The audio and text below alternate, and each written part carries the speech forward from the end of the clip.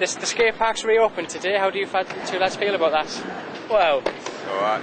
for the extent of damage there was last time, I feel that it's taken quite a long time to get it reopened. It's about time, really.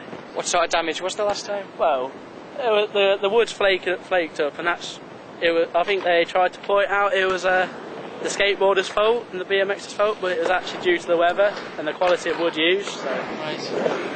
And it still looks like there's still some damage here already, isn't there? Well, that's from the rain there was yesterday, right. Where the water's gathered. And we've had the service team down, and they said they're going to keep an eye on it, right. But they're not closing it. And do you lads use this very often? I know you haven't been when using it it's while open, it's been, yeah. Pretty much every day. Yeah. So do you think it'll get used quite a lot now that it's reopened again?